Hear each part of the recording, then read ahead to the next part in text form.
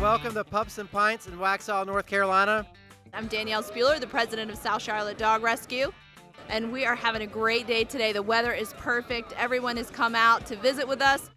It's the biggest fundraiser of the year for South Charlotte Dog Rescue, which is an organization that helps animals find forever homes. Say hello, staff. Passionate Paws, we're an integrative hospital. We're all about fear-free, and we're open-minded that sometimes acupuncture, chiropractic, and physical therapy is something that might help your fur baby. We're here raising money for puppies just like Kiara that I have here. Every single dollar of the proceeds goes into our critical care fund. Our goal with Pups N Pints is to raise awareness about pet adoption and to raise funds for South Charlotte Dog Rescue. It's an amazing event. But it's also to get actual animals adopted, so that's the most rewarding part.